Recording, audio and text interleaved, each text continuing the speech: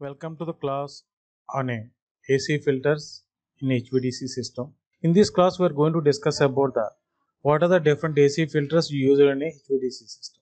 We are using the three different types of AC filters: single tuned filter and double tuned filter and high pass filter. Again, high pass filter will be divided two categories: second order filter and C type filter. First, we are going to see the single tuned filter. This is the circuit diagram of the single tuned filter.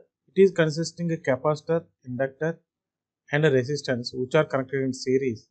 The variation of the impedance versus frequency, if you see for this filter, means at this value of frequency high impedance, and at this value of frequency low impedance, at this value of frequency again high impedance.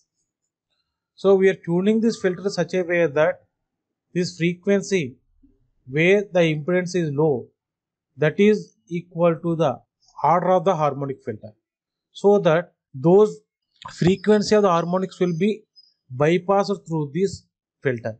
Generally, it is used to filter the characteristics harmonics of a single harmonic. Double tune filter. Double tune filter means we are using the circuit to filter out the two harmonics with the two different frequencies. If you see the circuit diagram, this is the circuit diagram for the double tune filter. It is consisting of capacitor, inductor, resistance. This is one branch. Again, here the two branches are there: capacitor and resistance, and inductance and resistance. If you see the variation of the frequency versus the impedance of this filter, see at this value of frequency it has a low impedance, and at this value of frequency also it offers a low impedance. Nothing but these two frequencies, if you are matching with the harmonic frequencies, means those harmonic of a particular frequency will be filtered out by means of this double tuned filter. The advantage of the double tuned filter is only one inductor is subjected to the full line voltage. The power losses at a fundamental frequency is reduced. In one filter, you can filter out the two harmonic frequencies by means of a double tuned filter. Second order high pass filter. This is the circuit diagram for the second order high pass filter. Here this is the capacitor, this is the inductor and resistor. These two in parallel in series with a capacitance. It is designed to filter out the higher harmonics. The tuning of the filter is not critical. It is very easy. C type high pass filter. This is the circuit diagram for the C type high pass filter. This is the capacitor, here the second capacitor, here is the inductor. These two in a series. Again here the resistance is there, that is parallel to the series and capacitor branch. Again the total thing is series with a in series with a capacitor C1. The losses in a fundamental frequency can be reduced by this filter.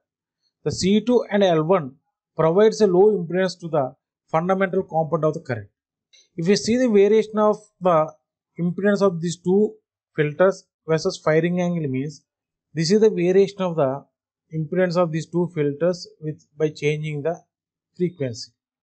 A typical converter with a 12 pulse converter has a double tuned filter to filter out the 11th and 13th harmonic, and a high pass filter bank to filter out the rest of the harmonics. Sometimes third harmonic filter also is included to filter out the non-characteristics harmonics of a third order. Factors considered in the design of a AC filter. Generally, how we are going to design the AC filter means the sum of the factors we are going to consider, that is the first one is the telephonic interference. How this telephonic interference is calculated means by means of two ways. The first one is D equal to sigma n equal to m in Zn E1 into 100. In is nothing but a injection current of nth order. Zn is nothing but a impedance of the harmonic.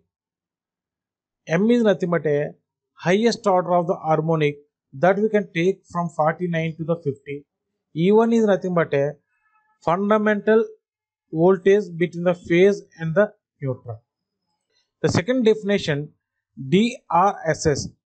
This is one more definition that we are going to use to calculate the indexes for the telephonic interference. Sigma n equal to 2 to m in Zn square whole power 1 by 2 E1 into 100. Sometimes harmonic distortion is defined individually for the single harmonic, that is d suffix n equal to in into Zn by E into 100. This is the voltage drop across nth harmonic. This is the RMS voltage into 100. Telephonic influence factor.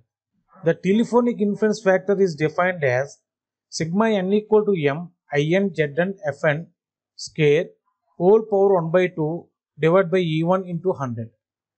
Here already we know Fn equal to 5n F1 Pn, where Pn is the C message weighting used by the Bell telephone system in USA. This weighting reflects the frequency dependent sensitivity of a human ear, has a maximum value at a frequency of 1000 Hz. Telephone harmonic form factor. It is also similar to the TIF. It is defined as Fn equal to n into F1 by 8000 into omega n, where omega n is the phosphometric weight at harmonic order n. IT product. This is another index called IT product. It is defined as sigma n equal to m in Zn square whole power 1 by 2. Hit product is defined as equal to IT, nothing but this value divided by the 1000. The performance index, how these values are selected means TIF value ranging from 25 to 50, suggested value 35, kit value 25 to 100, any value can take it, DRSS 2 to 5, suggested value is 2, DN any range. Thank you very much for watching this video.